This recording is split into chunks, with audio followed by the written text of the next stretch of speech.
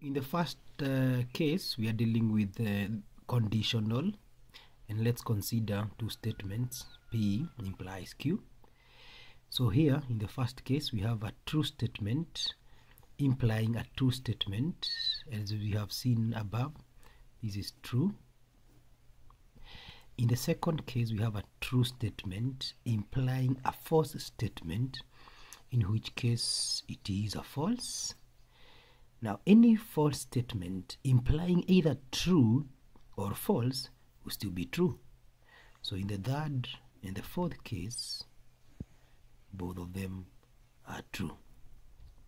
Now for the double implication or the biconditional, it is only true when both of them have the same true value. So in the first case it's true because they have the same truth value.